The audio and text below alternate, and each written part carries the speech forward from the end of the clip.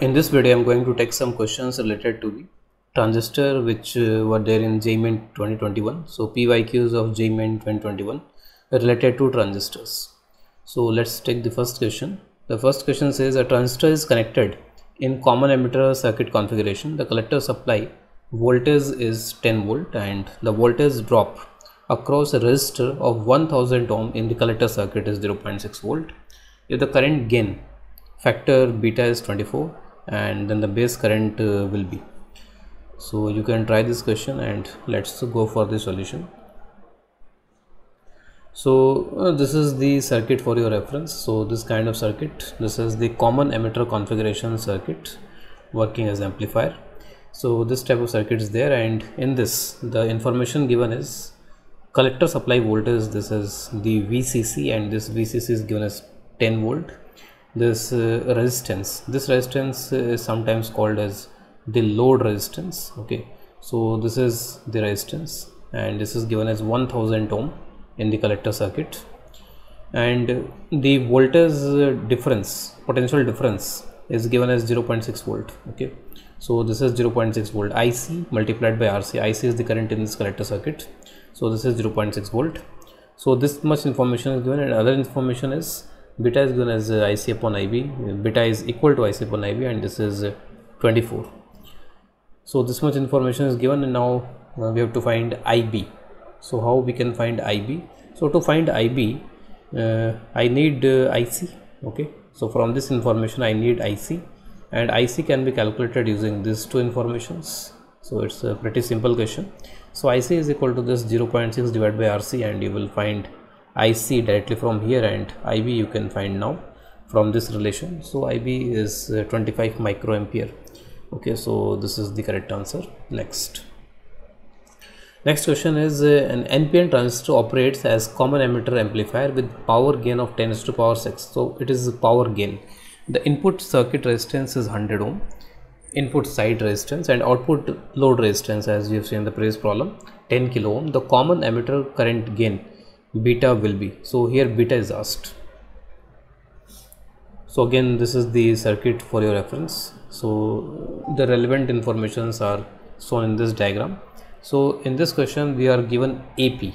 So AP is the power gain. Okay, so AP is the power gain, and how power gain is calculated? Power gain is basically equal to the voltage gain multiplied by the current gain, and voltage gain, this is a standard result, beta multiplied by this ratio RC by RB. RC is the resistance used in this collector circuit, sometimes called as load resistance, and RB is the resistance used in this circuit, which is called input circuit, and this is called output circuit.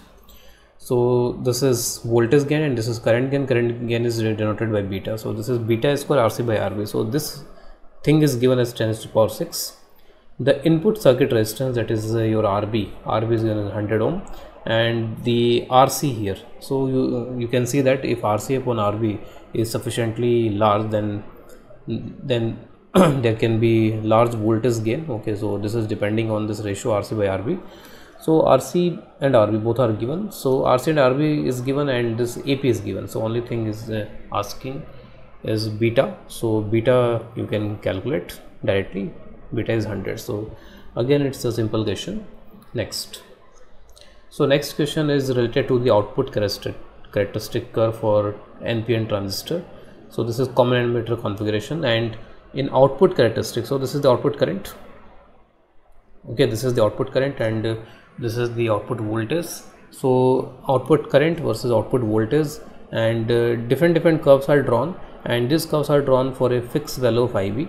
So if you take IB equal to this, so if IB is less, so you can say that IC is also less. Okay, so if IB is increasing, so in that case IC is also increasing. So this is the curve related to this. IB is 10 microampere. This is the curve. This is related to the IB is equal to this. So these are the different curves. So let's go for the solution. You have to find the current gain beta. So in active region of this is the active region of this graph. So in active region, this beta is equal to beta DC and beta AC. So beta DC, that means this is the ratio of the absolute currents, and beta AC is the ratio of the change in IC and IB. Okay, So this is called the AC voltage, AC current gain, beta AC. So in active region, in this region, when the transistor is operating in this region, so in that region beta DC and beta AC both are numerically equal. So beta DC, if you want to find, you have to just put the absolute values of IC and IB. So let's say if I take this IC 8, so corresponding to this is the IB value, this is 40. So I can put these values and beta will be 200. I can put in terms of changes also. So changes, let's say I take these two values 6 and 8. So this is delta IC. So I've changed IC from 6 to 8. So this is the change is 8.6, and this is the change in IB. So 40 minus 30. So from here also you can see the same answer is coming. Beta is 200. Okay, so go for the next question. So in this question, if an emitter current is changed by this much and collector current changes by this much, then the value of beta for this circuit is. So directly you can see the question is asking you beta. So this is a standard sign, okay, standard symbol, and you have to remember that this symbol represents the current gain. This is IC upon IB.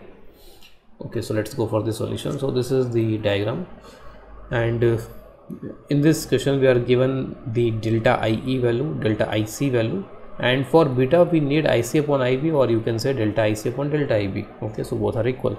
So delta IC upon delta IB. So delta IC is already given, you have to find delta IB, and for that I can write this relation. So at this junction you can see that IE is coming like this, and some part is going here and some part is going here. So from the junction rule I can write IE is equal to IC plus IB, and if I take the change, so change in IE is equal to change in IC plus change in IB. So from there, because I know that what is delta IE, I know that delta IC, so I can calculate delta IB from here. So delta IB is calculated from here, and now we can find this beta. So beta is coming out to be 7 from here. Let's go further. Okay, so this is the next question, statements question. So given below are two statements. Statement 1 is PN junction diodes can be used to function as transistor simply by connecting two diodes back to back, which acts as the base terminal. In the statement 2 is, in study of a transistor, the amplification factor beta indicates ratio of the collector current to the base current. So we have to select the appropriate option out of these 4. So let's go for the solution. So now you can see that statement 1 is incorrect, because you cannot just add, you can take two PN junction, this is one PN junction, this is another PN junction, just add these two. So it will not work. So they have to, there will be no interaction between them if you do like this. Okay, so what we do for making, even for PN junction diode, you cannot take P and N and just connect them or just add them. Okay, so connecting P and N will not give you the PN junction diode, and connecting two PN junction and adding two PN junction like back to back or any other thing, so it will not give you the transistor NPN or PNP. So what we do is, so it is fabricated, these transistors are fabricated by diffusing impurities in the same semiconductor wafer. Suppose we have taken a semiconductor wafer of N type. In this N type wafer, in this region I can diffuse the P type impurities. Okay, so this P type impurities I can diffuse, and some diffusion can be made here for N type also. So N type concentration will be more than this part. So this will be your emitter, this is base, and this is the collector. Generally what we show in the diagram is the cross section. Okay, so cross sectional view is something like this. So this is your cross sectional view. So in the cross section the things look like this.